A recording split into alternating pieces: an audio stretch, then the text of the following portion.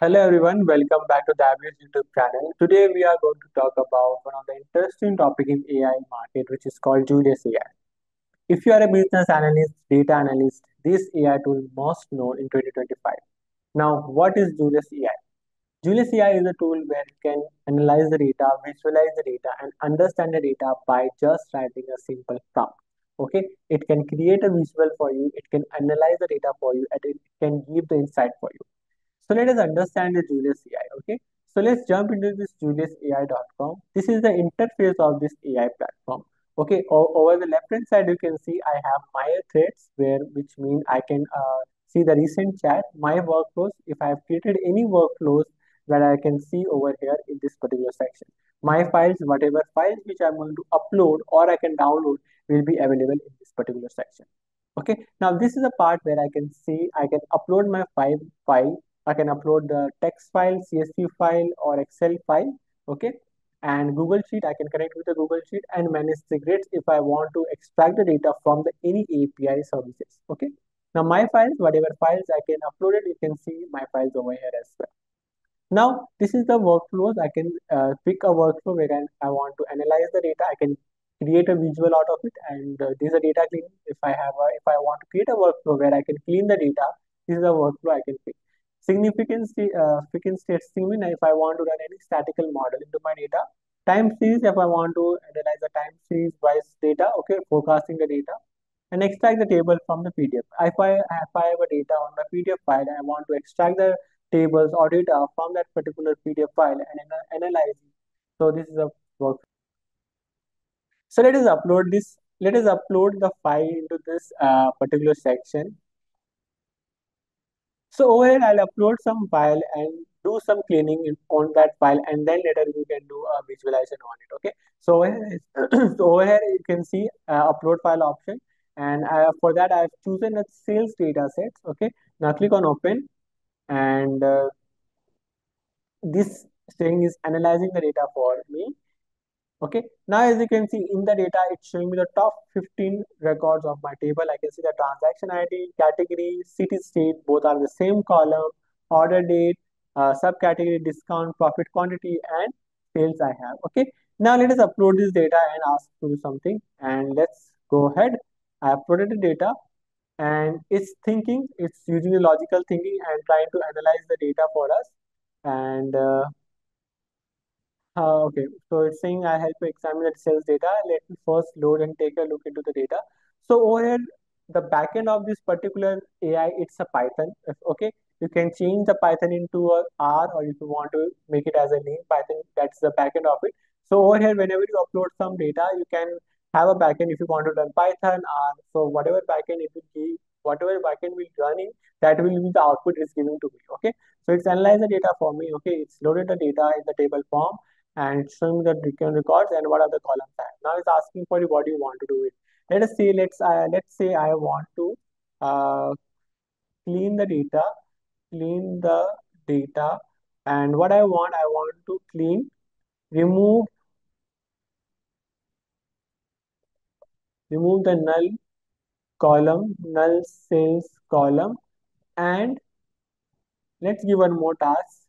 Separate the city and state into two columns and delete the comma separate city state column. Now let's see what is this for you. See, it's running Python code backend, and let's see weights what is showing table view.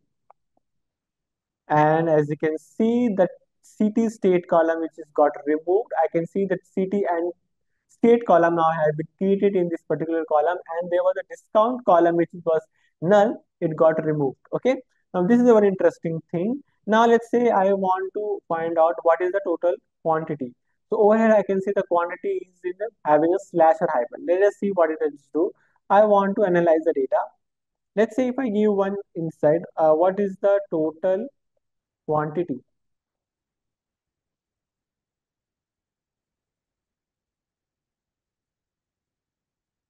So the Python code is running in the backend, and The total quantity is saying 665 and is remove the slash hyphen by itself because that is a delimiter sitting that column. Now it's let me show in good format. Now I want to download the clean file.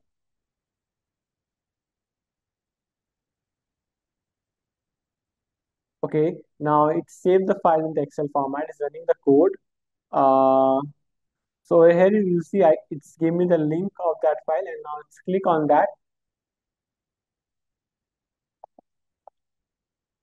It's working. The clean file is downloading. As you can see, it's downloaded.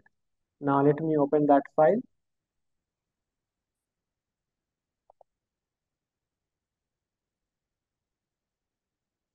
Now, as you can see, this file, it's got clean.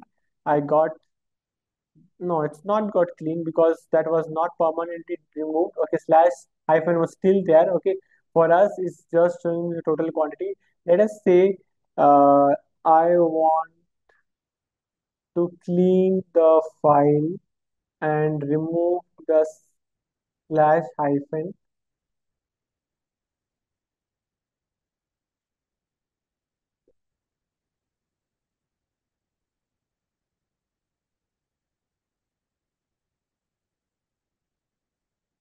So it's running the code, and now as you can see the table, and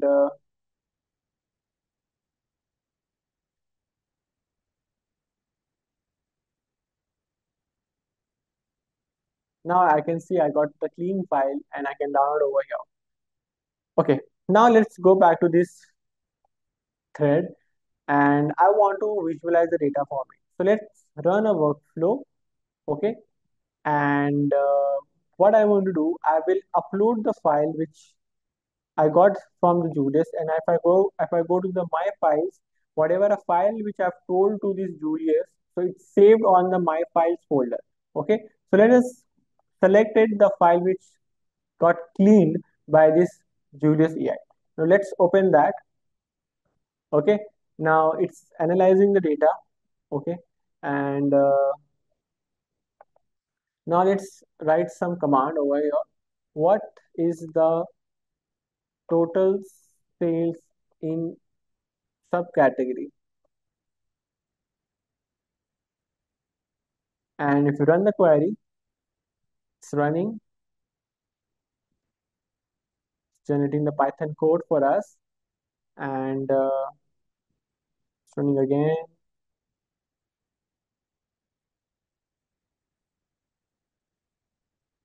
So over here you can see I got the subcategory wise total sales, and but I can export the data, and if I want to expand it, you can click on that, it will expand on the left hand side. And let's say I want to show running some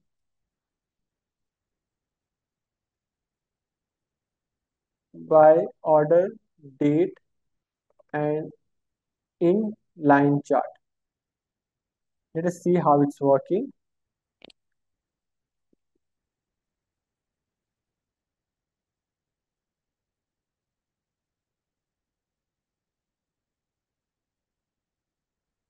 So over here you can see I can see the running sum by line chart that this AI that's created for me. I can see the visual over here.